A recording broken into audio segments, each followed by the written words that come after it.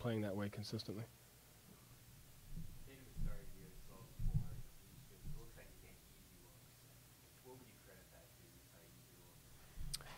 It's everybody.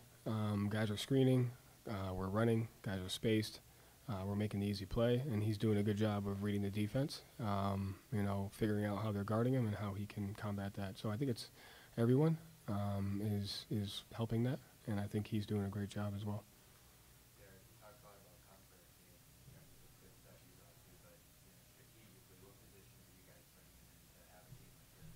Derrick's just, a stud.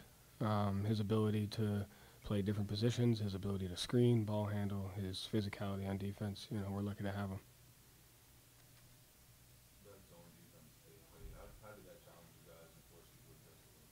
I didn't. I thought we got great looks. We just didn't make them. The thing about his zone defense is it just forces you to stay uncomfortable. And I'm not uncomfortable with our players shooting wide open threes.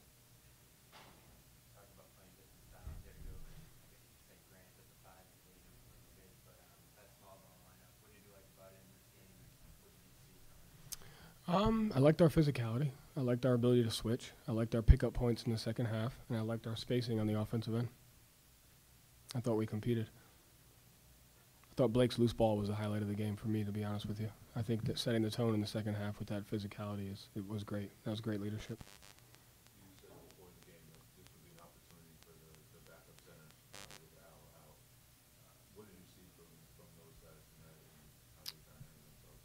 I thought they handled themselves well. I thought our defensive coverages were clean.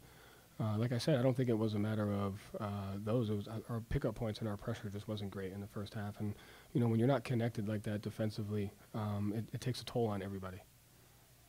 And so once we got connected, it was better. Joe, it seemed like they just kept running young bodies at you guys. It seemed like it was just kind of a battle of attrition with you guys coming off a back-to-back and just them being so young and energetic. Just the pride that you have in your team for just kind of weathering the storm on a tough night. Yeah, they were coming off a back-to-back also. But, just because we had two good games, we can't create this expectation that things are always going to go our way and that, we're always going to feel comfortable. And so it's not going to be that way. And I thought our guys did a great job staying even-keeled, poised. They challenged each other. And, we know exactly what we need to do. And I think a part of a great team is building an awareness to when are we playing well and when are we not, and then how do we get back to being, ourselves. And I thought we did a great job of that at halftime. Your first live look at Boncaro, how did you feel that he played, and what is he besides slowing down a guy with that much size and has so much off the top? He's a great player. He's young. He's going to be good. But our guys are just as good. I had just as much fun watching our guys compete defensively in the second half, boxing out, limiting them to one shot, executing, ball pressure. I thought Smart was great defensively. I thought JB got great looks. I thought he was good defensively. I thought our guys played well. So I was more focused on that. Joe, the challenge, White stripped Anthony and thought he got all ball.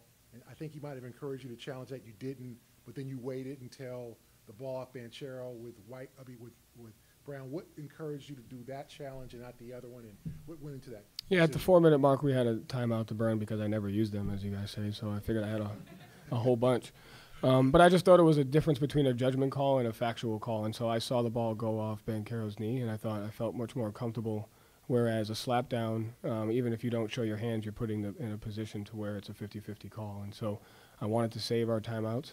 I knew we had one to burn, and then the next play presented itself. And, with the new rule of, it was off him, but either way, we had possession and we came down. I think we scored. Yeah, thank you.